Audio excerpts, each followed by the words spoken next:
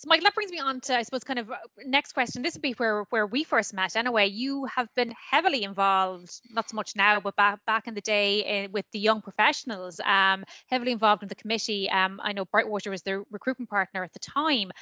Tell me, why did you first get involved with the young professionals? And I suppose, would you recommend to professionals in general to get involved with their professional body?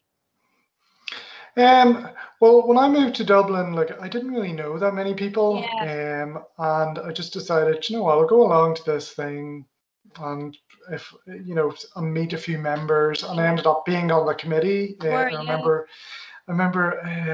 who was it? It was Ruth. I can't remember her surname at the moment. It was a girl, Ruth, who was the chairperson, who invited me onto the committee. I was like, yep, I'm in. And next thing you know, 2 years later, I was chair of it. Yes. And got to host a load of phenomenal events. I don't know if you got to be to the like business leader corners we used to do and stuff like that. Yeah, I've been to a Um, good few of them. They're really yeah, good. yeah, and they have a fantastic committee now. Like they've kind of expanded on that, and they're doing more exciting events than we did. We kind of had a template that we stuck to, and nowadays they're kind of reshaping that, which is great. But from my own perspective, it's it's the power of a network is really Yeah, important.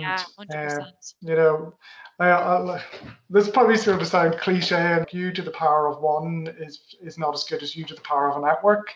Mhm. So when you have that network, you can tap into on a regular basis.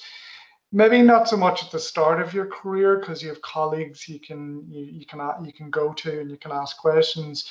But when you do get to a position where you're like a head of finance or you're, a financial controller or somewhere on your own where you don't have someone to ask a question, you can tap into your network, and there will be somebody that's really good at tax or that knows a solicitor, or has the experience of doing something you're going through or will know who to connect you in with.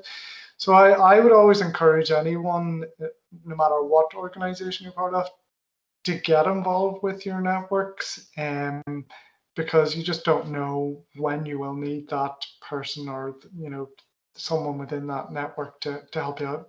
Yeah, no, I'd agree. I mean, like we always found the event so beneficial, and to see, I suppose, the diversity with the qualification, people from all different backgrounds, you people from financial services, industry, tech, SME, and all able to collaborate was fantastic.